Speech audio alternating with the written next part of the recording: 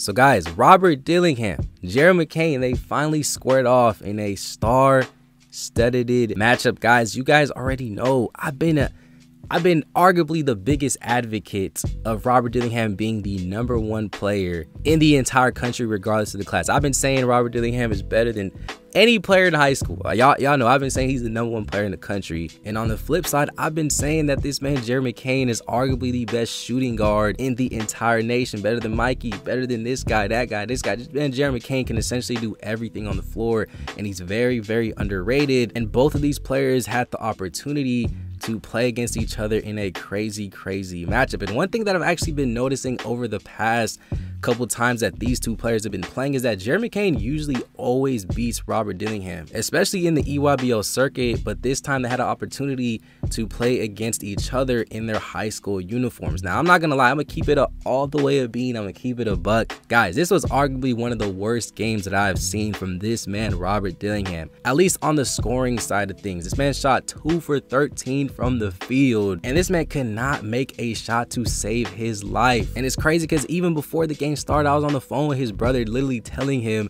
that this man Robert Dillingham is about to go off. He's one of the players that is used to these types of moments. He's the player that always shows up. I never see this man having bad games.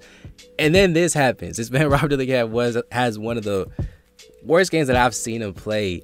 But I will admit, he was doing some other good things. I like the energy he was bringing on the defensive end. He was finding his teammates. And I also like the fact that he was still continuing to shoot, even though he was missing, trying to find his flow, trying to find his groove back into the game. Unfortunately, it just did not happen. But guys, you miss every shot that you don't take. And I do have to applaud Robert in that sense. But nonetheless, like I said, we're not going to give him no pass. We got to keep the same energy.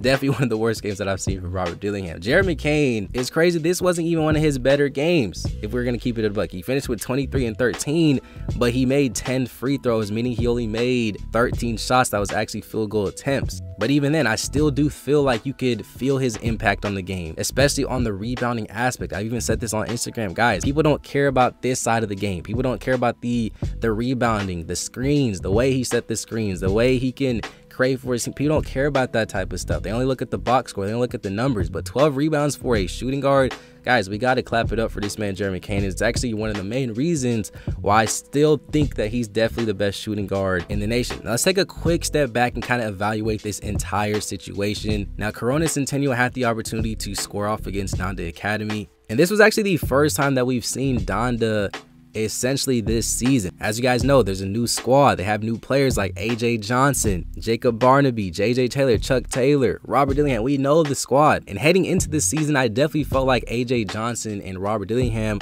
was going to be one of the more better duos that we've seen in the nation. We know what Robert Dillingham can do. AJ Johnson, we know what he can do essentially, but this was the first time I feel like we really got to see the real AJ Johnson. I don't think he's ever played in a national televised game or anything like that. He plays on the Adidas circuit. So I was really going into this weekend to really see what is the real AJ Johnson like. In my personal opinion, I generally feel like AJ Johnson really showcased a lot more than what people thought the type of player that he was. The one thing that I was very impressed with this man was the way that he can actually be a point guard for a team. Guys, this makes him a crazy threat. This makes all the colleges want this man. I'm telling you, the way that he can bring the ball up the floor so effortlessly and actually find teammates and facilitate the ball the way that he can. AJ Johnson, he's gonna be a threat. Once he builds that muscle, once he figures out how to play in the system, this kid AJ Johnson is gonna be tough. He was actually the player of the game whenever they played against Arenado, I believe. I believe he finished with 24 points in that game, and I was very impressive with AJ Johnson over this weekend. Now, Donda versus Centennial, I kind of knew that Donda was going to struggle just because I feel like they play way too much one-on-one basketball. Centennial, they actually move the ball and they have a system. They have a good coach. They have players that buy in. But I also do have to admit that these guys have been playing for the past few years, and this team has pretty much been winning state for the past few years. Especially when you have a guy like Jared McCain who's more structured, who can score multiple ways, who's willing to buy in, who's a willing passer, who's a willing playmaker. It just makes the game and your team a lot better. Robert Dillingham, the way that he was trying to play one-on-one so much into this game and kind of dribbled through presses and whatnot, that was the main reason why I feel like Donda was struggling. And that's definitely an area of improvement that I definitely want to see from Robert Dillingham as the season goes along. He just has to figure out ways to score the ball versus dribbling the ball so much and being able to be a scorer that can score in like 3 dribbles or less. I definitely feel like Robert can be that guy. I definitely want to see how his game is going to transfer. I definitely feel like Jared McCain, he's going to transfer to college pretty smoothly. I really do want to see if he's going to be a one-and-done player. Same thing with Robert Dillingham. I actually may make a video about all that, but overall, this is nothing to overreact to for Robert Dillingham and whatnot. Same thing with Donda.